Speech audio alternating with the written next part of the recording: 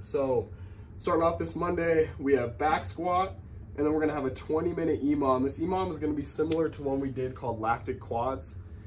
It's gonna be, your score is gonna be bike cals just like there, but this time your score is gonna be the total cals instead of the average of each round. Then the 27th, we have clean and jerk. It's gonna be a complex. What's gonna be unique after this is after your last set, after your third set, you're gonna do one drop set of max touch and go reps, and then you're gonna score that. Then the workout is a 16-minute AMRAP of dumbbell clean and jerks. We're actually gonna do single unders, so a lot of people will have a chance to RX it. And the thing is we get so used to doing double unders that a lot of people can't even do single unders anymore. So you're gonna have prescribed single unders here and then some burpees. Then on the 28th, we're gonna have a bar muscle up skill EMOM, just like we had last week. And then a triplet of 21, 15, 9 of some pull-ups, row, and sit-ups. Then that brings us to Thursday, the 29th. We're gonna have another snatch on the minute. That percentage is going slightly up to 68%. You'll notice from 65 to 68, that's not a big difference, but the point is I'm slightly increasing the intensity, and I wanna make sure these reps are smooth and to depth. I am emphasizing this week though, touch and go on those reps. Then the workout is a 13-minute AMRAP with wall balls, ski, and we're actually gonna do wall ball overhead squats. So that's gonna be a wall ball overhead and squatting there. Then on Friday, we've got push press 3x8 at 60%. And then another drop set similar to the clean you're gonna do on your last set, one max rep set of handstand push-ups. You can kip or go strict. Then the workout is 4 rounds of push jerk, handstand push-ups, and then a buyout of wall walks.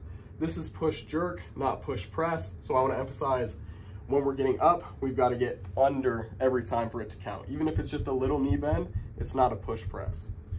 Then that brings us to Monday. We're going to have another bar muscle up skill EMOM, and then a workout.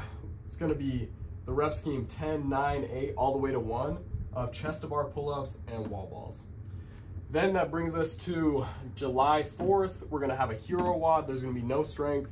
This is gonna be a longer workout. This workout is 30 clean and jerks, run a mile, 10 rope climbs, run a mile, and 100 burpees to celebrate the 4th of July.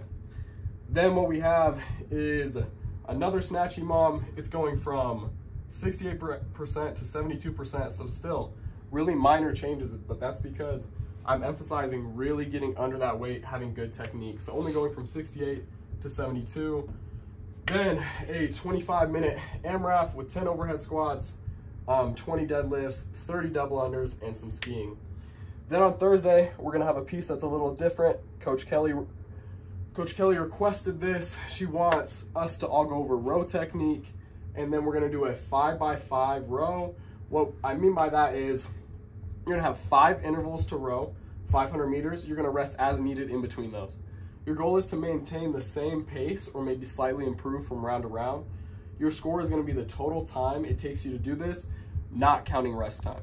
So if each one takes me 2 minutes, then my score is gonna be 10 minutes, right? Not counting the rest in between. You can rest as long as you want. Goal is to be smooth and consistent here. Then that brings us to Friday. We're gonna have back squat 4x8 at 60%. And then the workout is called Josh Bridges. It is a workout he wrote. I adjusted it a little bit for class, but what it is 5 rounds of 15 dumbbell deadlift burpees. So what that is you have dumbbells on the ground, you go down and do a burpee, then you stand up with the dumbbells. That's what that is, a little different there. And then just a short bike, a sprint, 10 and 8 cals, and then 15 dumbbell front squats. So you're just gonna need those 2 dumbbells. Have those on the front rack position, and yeah, the RX is gonna be 50-35 and RX plus 60-40 on that. You wanna pick dumbbells that you can hold on to for most of the time. Maybe break it up into 2 sets. If you're breaking up into 3 sets, it's probably too much. So yeah, that's what we have going on.